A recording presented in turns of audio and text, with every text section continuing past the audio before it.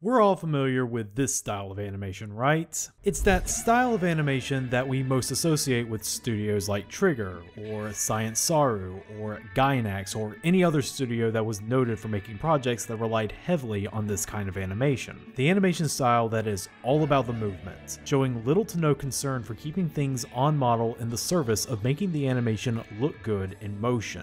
It's a style that has many names, like the runny egg style or the Gainax style. But of course, such a visually distinct style of animation didn't just spring fully formed from the ether, and it was also not invented by Gainax, so let's nip that incorrect notion in the bud right now. No, the vast majority of truly wild and innovative sakuga has its basis in the work of one very influential animator, Yoshinori Kanada. The name might not sound familiar to most people, as he was an animator who never really got the chance to sit in the director's chair like those influenced by him. But that influence is one that stretches throughout anime history far and wide. Kanada was an animator's animator, the root by which all wild, movement-focused animation in anime is derived from. In his development of what people have referred to as the Kanada school of animation, Kanada is responsible for both directly and indirectly inspiring generation upon generation of animators. He directly taught future animation gods like Masahiro Yamashita, Mitsumi Inomata, and Koji Ito, on top of indirectly influencing contemporaries like Ichiro Itano and Takashi Nakamura. Masami Obari specifically cited Kanada as the primary influence in developing his own unique style, with him saying that Kanada was the reason he was drawn into mecha anime in the first place. Takesha Murakami credits Kanada's style for being a vital piece for perfecting his own super flat art movement. And Hiroyuki Imaishi, on top of inventing a style that harkens back to the tenets of the Kanada school so much that it has been dubbed the Neo-Kanada school, dedicated the final episode of Panty and Stocking with Garter Belt to Kanada's memory in the wake of his untimely passing in 2009. Kanada's influence in the industry is so profound that even anime's resident unpleasable dad Hayao Miyazaki couldn't help but offer praise towards him, saying that Kanada had always been true to himself throughout his work. This guy can't even muster compliments towards his own son, and yet Kanada managed to do the impossible and get Miyazaki to say nice things about him. But like I said, for a guy who appears to have been a pillar of how anime is animated up to this very day, he seems largely unknown amongst the greater anime fandom, all because he never directed anything. No work for anyone to really call a Kanada anime. But he did get close.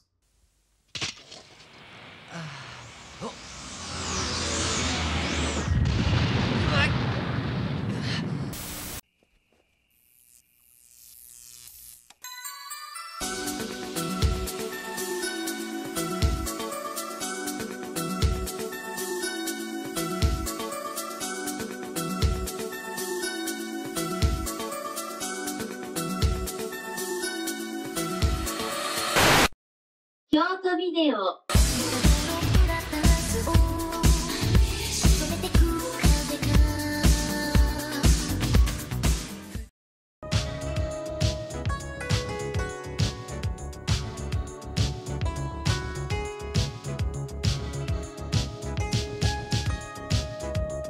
On the ironically named desert planet Aqualoid, a main character named Nam finds a mysterious sword that may or may not hold a mysterious spirit called Arlia. 私はお化けではありません。アーリアと呼んで。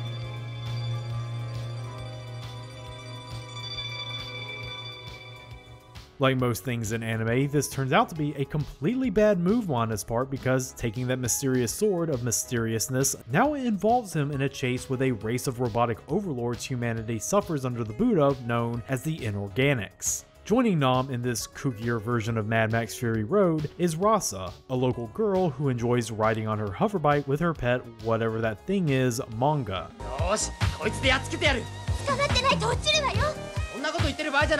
And Bao, the self-proclaimed greatest space merchant in all the universe, who seeks the sword along with any other bric-a-brac he could sell to the Space Force for a hefty markup.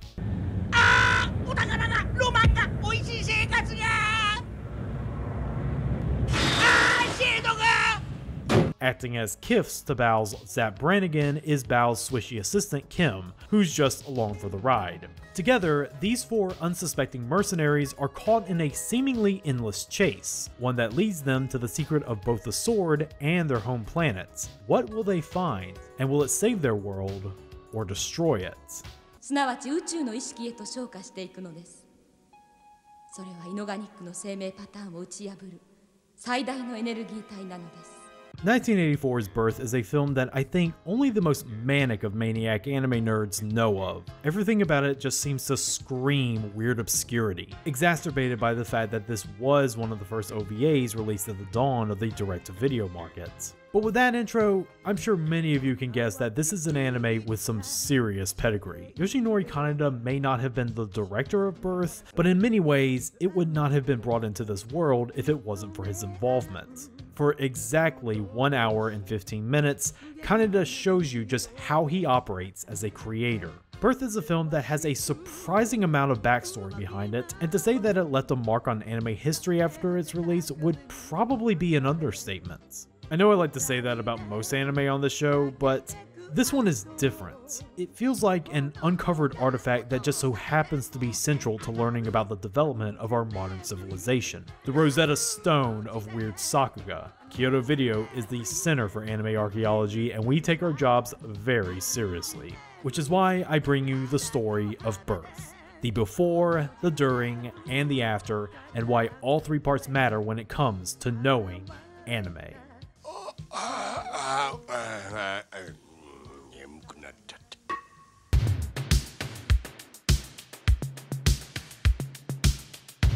Yoshinori Kanada was born on February 5th, 1952 in Nara, Japan. The son of an Air Force pilot, he initially wanted to follow in his father's footsteps. However, his poor eyesight ended those dreams before they even began, so he would have to find a new future to pursue. He would soon find it in high school around 1969 when he took in a showing of the Toei animation movie Flying Phantom Ship.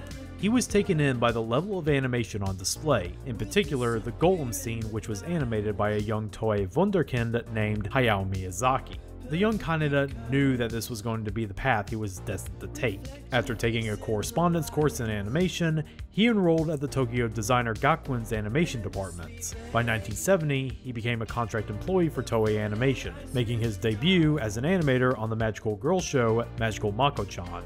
After leaving Toei, Kanada traveled around working at freelance studios throughout the 70s. Studios like Shingo Araki's Studio Z and Takuo Noda's Studio No. 1. It was at these studios where he developed what is now known as the Kanada School of Animation. The Kanada School refers to a unique drawing style that Kanada developed that prioritized good movement over everything else. He had built the school on the foundation set up by a prior school of animation known as the A-Pro School, which had been developed by Yasuo Otsuka at TMS Sub-Studio A Production. It was a drawing style that emphasized exaggerated key poses and spacing to get the most out of the limited confines of television animation. Kanada took that philosophy to the next level by not just utilizing exaggerated posing, but also creative perspectives and framing to sell the power of the movement on screen. Originally, this style was only used as a last resort to expand expressiveness within the typical anime TV budget of the 70s, because in order to pull off these types of shots, Kanada and his team often had to omit in-between frames and break character models to make them work. But after a while, creators noticed that the Kanada school made certain cuts feel more impactful. Pretty soon, that style was Yoshinori Kanada's trademark, and had introduced the idea of an animator bringing their own idiosyncrasies to their animation. Kanada became a name to know, both within the industry and the nascent anime fandom that was beginning to take form around this time. Fast forward to May of 1980. Kanada is storyboarding the 6th episode of the Ashi Pro-produced anime Dukoke Night Don de la Mancha. This is important for two reasons. One, it's Kanada's third gig as a storyboarder and his first gig to use original character designs of his, and two, it puts him in contact with these four people: producer Yoshiaki Aihara, director Kunihiko Yuyama, and animators Shigenori Kageyama and Mutsumi Inomata. These four would be important, as they were instrumental in the founding of that famed studio that we've talked about before on this show, Kaname Productions. The studio formed on New Year's Day of 1982, but it didn't become a studio proper until that April, it being funded primarily by anime merchandise company Idol with the intention of producing both animated and live-action works. In this formation, the four people Kanada met during his time on Donde La Mancha contacted him and asked him if he wanted in. Kanada accepted, and it was during what may have been multiple rap sessions and pitching each other ideas for future Kaname projects that the concept of birth began to take shape, mostly between Kanada and screenwriter Junki Takegami. On July of that year, issue number 7 of the magazine Animétudes ran a piece about Kaname and their future projects in their upcoming features article Anime Hotline. It is here where we see the first mention of birth. Birth is a sci-fi anime currently in planning that Nobuyoshi Aihara and Yoshinori Kanada have been working on for a long time, planned to start this autumn or next spring. The main character goes from planet to planet in order to flee from enemy attacks, and each planet will be the highlight of the episodes. There will be adventure and romance, and it is planned to be a bit more mature than Mechavenger. If it is actually made, we should be able to enjoy plenty of Kanada's character and mecha designs. This is obviously very different from the final product. Takegami is not mentioned, and it's clear that it is plotted with the intention of being a TV series instead of a movie. That very same month, Yoshinori Kanada's special is released, one of the first art books devoted to a singular animator in an official capacity. There's already an entire section devoted to some concept ideas for birth, particularly the characters of Rasa, Nam, Kim, and Arlia, that most likely haven't been conceived around this time. What's interesting is that Kanada had used prototypes of Rasa and Arlia before, thanks to his habit of drawing unique background characters in his animations. Proto-Rasa having first appeared in a dance club scene in episode 23 of Tiger Mask 2, and Arlia appearing briefly in the opening of Genesis Climber Moss Payada. Come September, Birth Picture Book is released. It laid out the initial plot structure Kanada and Takegami had worked out up to that point, being way more complex and having the character of Arlia being given more focus. It is also very bare bones in its world building, utilizes a lot of text speak, and carries a more serious tone, almost dry even. At the same time, Kanada and Takegami put out a manga for Birth in the quarterly shonen magazine Ryu. The manga has the same plot as the picture book, only now with extra world building, the setting of Birth being portrayed as a ruined universe where the war between organic and inorganic life forms has been raging on for centuries, one in which the organics have clearly already lost. The atmosphere of the manga is a lot darker, and the seemingly heroic protagonist Nam is written to be a more selfish and easily deceived anti-hero. But despite it all, there were a lot more gags being inserted into the pages thanks to Kanada's influence. He said that as he continued to draw these characters, he became more and more attached to them. Kanada steadily taking over the formation of Birth over Takegami was reflected in the marketing. In an Animage article on Kaname Pro, producer Aihara calls it Kanada's Birth. All of this, of course, was just meant to build hype for Birth, through articles, art books, manga, and even an exhibit on Kanada funded by Idol themselves, all for an anime that hadn't even really been given the green light yet, let alone officially start production. Even after Victor Records put out a Birth image album with Joe Hisaishi and a band called The Birth at the helm, even after the Birth manga had gone on for so long that it moved from Ryu to another magazine called The Motion Comic, it hadn't even entered pre-production at that point. But after more than a year of building hype, Birth finally got the funding to start production on December of 1983. This baby was ready to be born.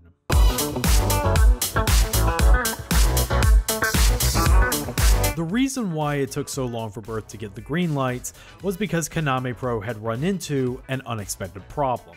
Even with sponsors from Tokuma, Victor, and Idol footing the bill, there still was not enough money to make Birth a TV series like it was originally planned. By December, it still had not made enough to enter TV production. But Kaname's fortunes changed when a certain anime was released on the 12th of that year. The release of Dalos changed anime and did so at a rapid pace. By proving the financial viability of direct-to-video anime, tons of languishing projects and pilots from around the industry got a second life by switching from TV to OVA. And that's what happened to Birth. On January 20th, 1984, Kanada made the announcement in the motion comic that production on Birth was finally underway, and that it will be switching from a series format to an hour-long film format. He also made sure to remind people that the final product was going to be very different from the manga. There was also the issue of who was going to direct Birth. Some have speculated that Kanada, despite his heavy involvement in crafting and creating Birth, was never going to actually direct it. That position was reserved specifically for Kunihiko Yuyama, but because Birth had taken so long to get started, by the time it was given the go-ahead, Yuyama was busy with Polaris Sanshiro and pre-production on an untitled project that later became Leda, the Fantastic Adventure of Yoko. So Kanada called up his friend Shinya Sadamitsu to direct Birth, which he agreed to do even though he would be arriving quite late in the anime's development. In February, Sadamitsu assembled the first draft of the storyboard with Kanada, animation director Shigenori Kageyama, and producer Akihiro Nagao checking and correcting as they saw fit. According to Kageyama though, this process was the most difficult part of production thanks to Kanada and Sadamitsu's clashing visions. Making the storyboards was dreadful. We spent an hour on each cut just sitting there in silence. Neither Kanada nor Sadamitsu would concede anything, so we had to keep thinking until both were satisfied. We couldn't just make a half-baked version that stood somewhere between both of their visions, so we spent a considerable amount of days holed up together just to make the storyboard.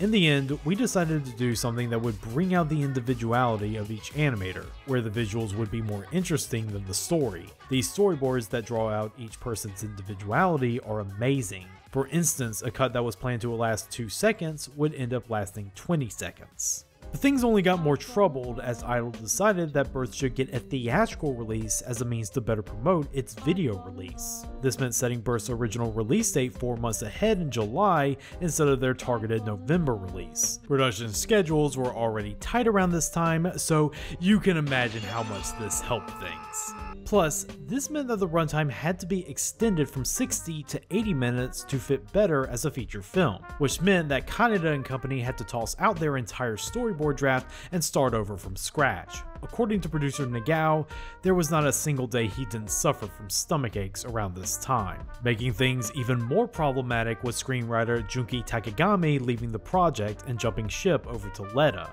While he did write a script for Birth, not only did that get tossed aside by Kanada and Sadamitsu in the storyboarding process, but he was completely shut out of the storyboarding room altogether. This caused Takegami to wash his hands of the whole project and requested his name be kept off the credits. He only appears as original concept assistants. But with him gone, that left Kanada and Sadamitsu directionless for how they filled the additional 20 minutes, causing them to improvise story beats on the fly. It did not stop the marketing from making bold, sweeping claims about Birth and how standard bearer of anime's new wave Yoshinori Kanada was going to lead the new generation of the anime world through Birth. The storyboard was finished around April 6th, and after that, things went a bit more smoothly on the animation front.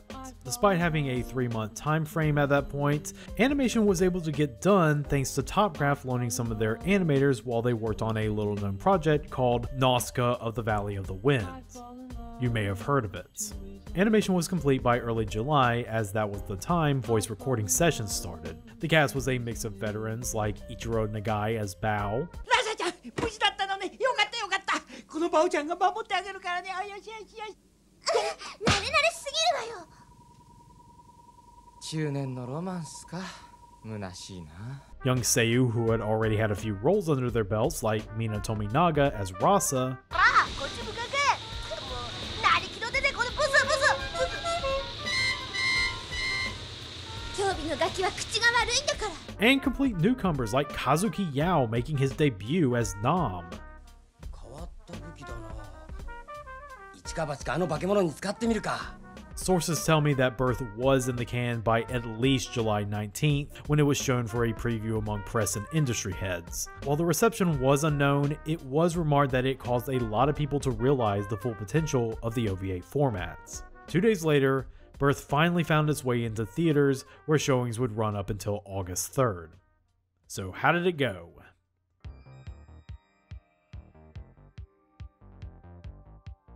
I stumbled across a lot more research materials than I usually do in making this video. Details of production and marketing I don't usually find when researching this stuff. With that said, I would give anything to really see what happened at that premiere that night. Whatever the audience was expecting after more than a year of hype and build up through magazine articles and manga adaptations, it certainly wasn't this. 俺は天下の聖寛商人バオルダー様だ。The final product of Birth is less an exercise in bringing a story to life than it is using the basic foundation of that story as a playground for the animators. The basic ideas that began with Birth are still kinda there. Nam, Rasa, Bao, and Kim are still main characters. The setting is mostly the same, though a lot of the granular world building is explored in supplementary material, and the main plot device being centered around a mysterious sword serves as the story's engine. But other than that, it's completely off the rails from there, if Birth was even on any rails to begin with. The story, such as it is just a chase scene, or to be more accurate, a series of chase scenes that combine into one big chase movie. It begins with Rasa's pet critter Manga being chased by a big predator, before Rasa gets chased by a robotic biker game, before Nam gets the sword which starts another chase, before Bao and Kim arrive trying to chase down the signal to Aqualoid and get caught up in a chase with two gigantic robots. That's the movie. Nothing but 80 minutes worth of chases. Surprised Chuck Jones didn't have any involvement in this. Knowing the difficulty that went on behind the scenes of tight schedules and creative differences, I'm not shocked at how little focus the plot is given. It's only there to apply structure to what is the actual focus of Birth: the animation and the gags. The entire movie is a clinic on what makes Yoshinori Kanada such an influential animator. It's him and his students showing the audience what the Kanada school can do. For an anime centered around chase scenes, it feels appropriate that everything is always moving at all times. And if the character models must break to accomplish that, so be it. Birth has nothing but scorn for the model sheets. You put this in front of people who froth at the mouth at heightened inconsistencies in Steven Universe, and you would have them vomiting in rage in seconds. Kanada is obviously a major player in defining Birth's look and feel through his concept art, design work, storyboarding, and animation work, but you also have to give credit to the animators keeping up with his vision. You have scenes by Shinsaku Kozma, who carried on the Kanada school's legacy as much as anybody.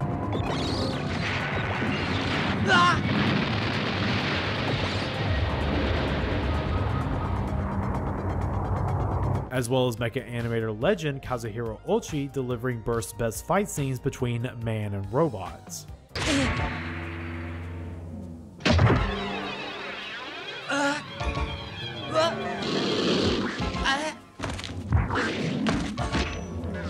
However, where Kanada's design work really takes flight in this film is the gags. Kanada had always flaunted a surrealist sense of humor, but in Birth, that's really taken into overdrive, no doubt helped by the many sleepless nights in the boarding room.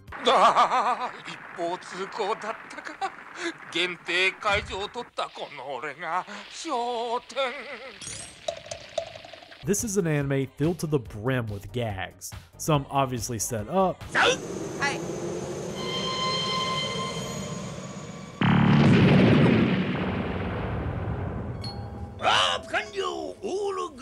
while others are classic blink and you miss it gags for only the sharpest eyed otaku. It speaks to Kanada's brand of humor and why he was such an influence to future weirdos like Imaishi. Realism does not exist in his world because he prefers to be complete Looney Tunes.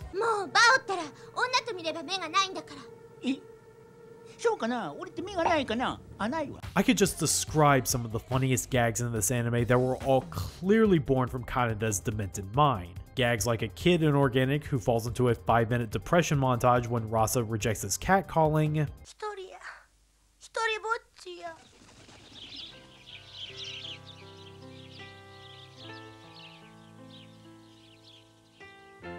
a gigantic inorganic that only screams the name of vegetables being defeated by an entire horde of mangas,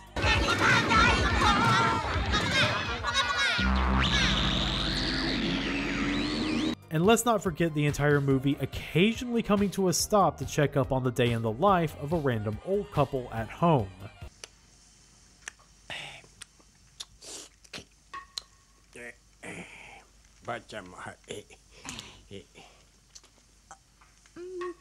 I think there's also some meta humor in the betrayal of the character of Rasa. Rasa was a character that Kanada based off his then girlfriend, soon-to-be wife, Makiko Yoshimura.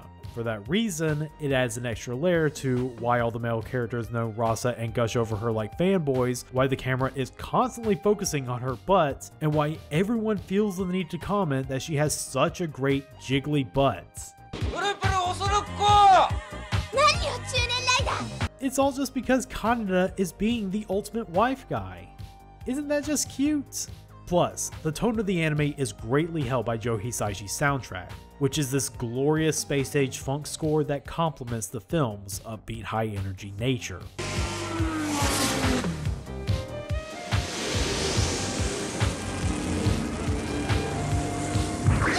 With all that said, Birth is not without its flaws. For being centered around chase scene after chase scene with barely enough time to breathe, you do get the feeling that both the action and the humor of Birth is running on fumes near the end. Plus, when Birth is reminded of the story already in progress, it can result in some surprisingly grim tonal shifts. Things will mostly be wacky, but when Nam finds the secret weapon that could either save or destroy the world in a bombed out city, all of a sudden, it's serious time now.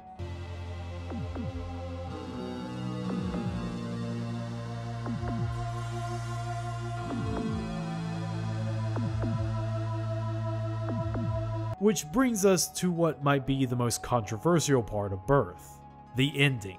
Our main characters are on the losing end of the battle between the giant and organics that have been chasing them for half the picture, and Nam is wrestling with the choice of using the secret weapon, even though it could possibly destroy the entire planet. But then, the aforementioned inorganic kid shows up, goes on a tearful incel rant, and decides he wants to end it all because Rasa didn't want to go on a date with him, pulling the trigger of the secret weapon, destroying Aqualoid, and killing everybody.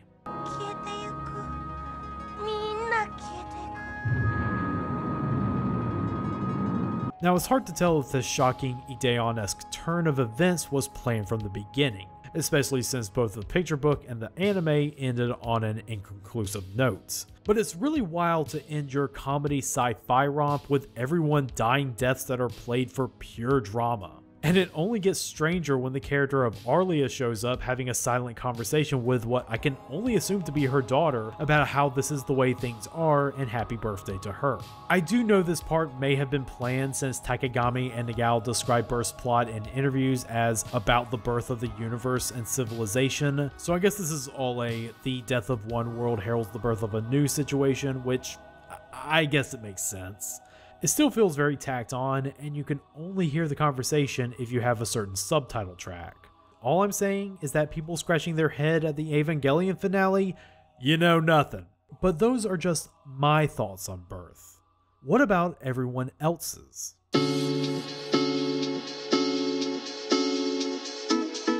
In a report on the 8:30 theatrical premiere, the magazine The Anime reported an overall positive reception. Line out the door, everyone getting a seat, Kaneda, Sadamitsu, and Mina Tominaga in appearance, and people laughed and cheered all throughout the picture. Of course, this article was a puff piece meant to promote the film and its eventual release onto video, so it's hard to gauge if it's accurate or not. But even in this promotional article, it does mention in interviews with fans that even if they ultimately enjoyed the film, they were still surprised at how gag-focused it turned out to be. Judging from some reactions, people were more expecting a direct adaptation of Kaneda's manga, despite what he said at the beginning of the year. And even if the article did reflect a positive atmosphere, that didn't mean that there weren't people burned by this change in direction. Anime journalist Yuichiro Oguro had some really scathing thoughts on the matter in his 2009 retrospective on Birth. When it came out, I was confused. I'm sure other fans felt the same way. We were confused not just because we didn't understand the plot, but because the original work, created by artists whom we admired and who had a lot of freedom, was impossible to enjoy. In other words, we had been thinking something along the lines of, as long as we can see lots of Kaneda's animation, it'll be fun. But Birth, which contains so much of Kaneda's and Kaneda-style animation, was not enjoyable. We couldn't understand what this meant. If anything, Oguro's assessment of the post-Birth reception is more accurate when you look at its commercial performance. Idol and Victor were shooting for around 30,000 units sold for Birth for its video release. But once it came out on video on September 5th, the final tally ended up being between 7,000 to 10,000 copies, well short of their goal.